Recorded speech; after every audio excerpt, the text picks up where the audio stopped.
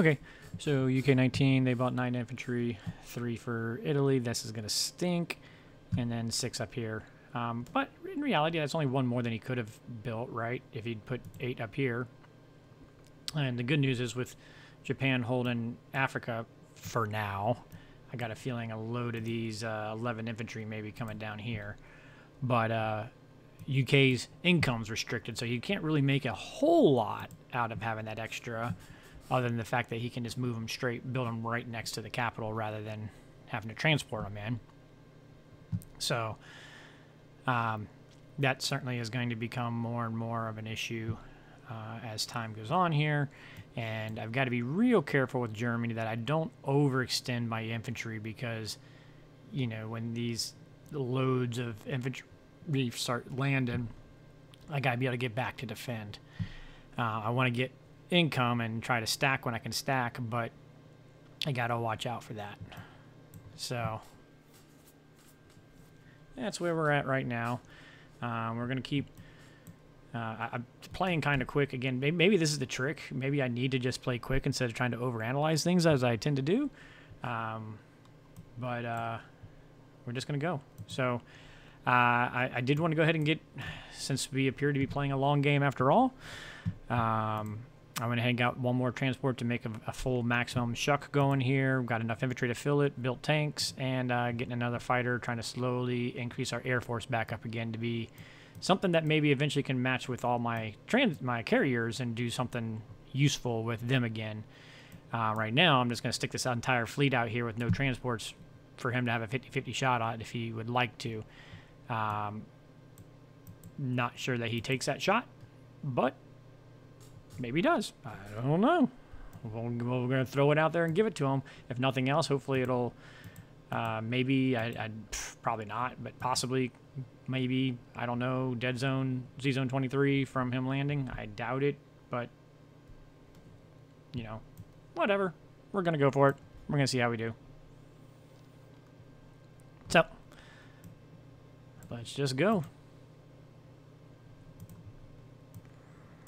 So he did add a couple fighters here, so he's now got 9 units here to my 7. So I got a feeling he's got advantage here, so I'm going to put at least 1 tank into Egypt. I am going to need some luck to win this game, so we are going to go ahead and start bombing away, because I don't think I got anything better for these guys to do.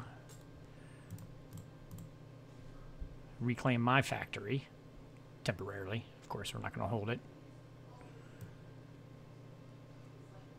And, oh, yep, don't want to forget about cleaning out that guy.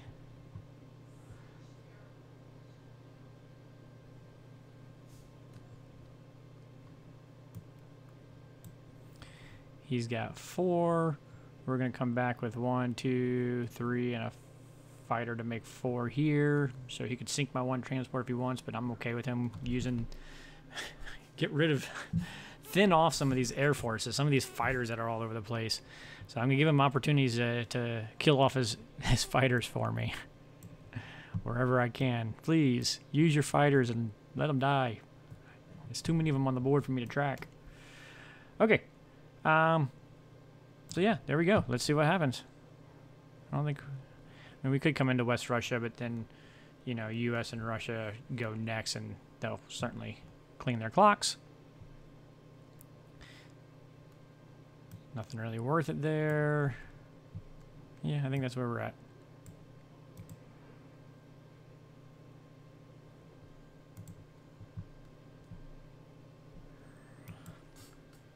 Big money, big money, big money, big money.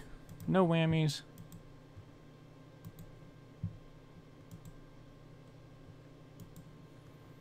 No whammies, no whammies, no whammies. Stop! Yeah! And big bucks, big bucks.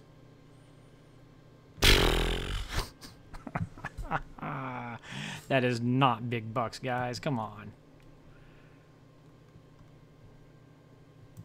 You know, I didn't pay attention to how many spots I moved, if I got anywhere for them to land.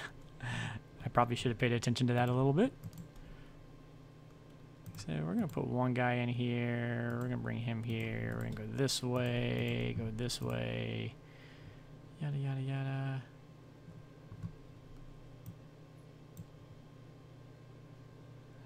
might give him a free shot. I think we're going to put one there.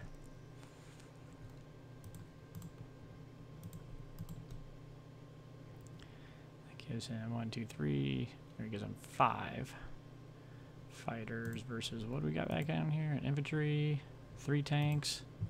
We could throw my bomber in there. I think we will. We'll just throw the bomber in there.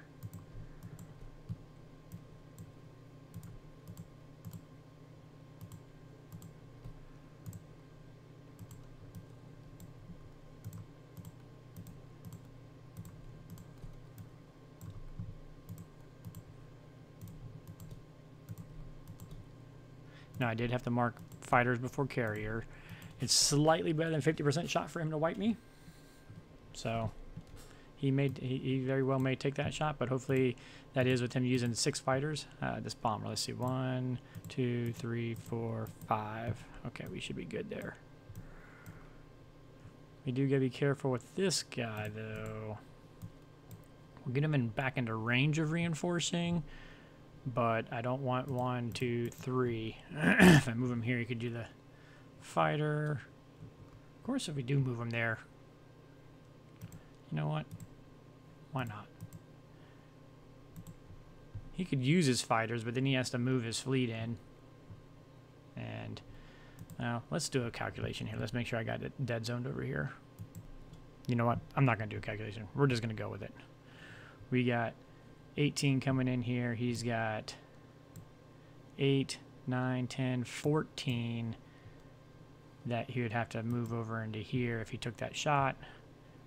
He'd have to, maybe he takes a shot here and here, but if he takes a shot here, that weakens what he's got attacking here on the 50-50, so we're just going to throw it in there.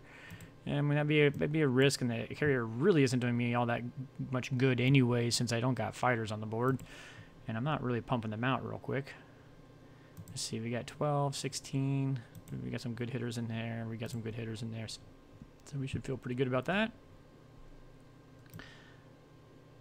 I think that's everybody. Everybody moved except for the one guy that couldn't.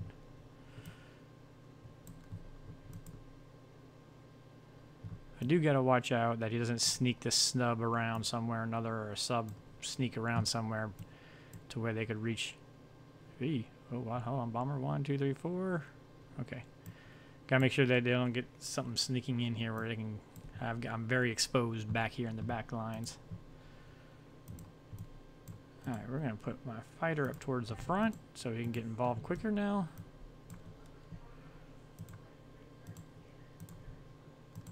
And we got 8 infantry there to shuck next time.